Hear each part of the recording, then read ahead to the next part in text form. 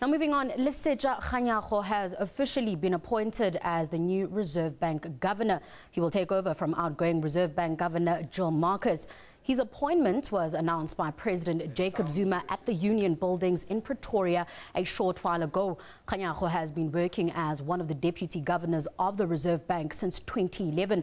Before that, he worked as the Director General of the National Treasury. Kganyago has promised continuity in tackling inflation and steering the country to financial stability.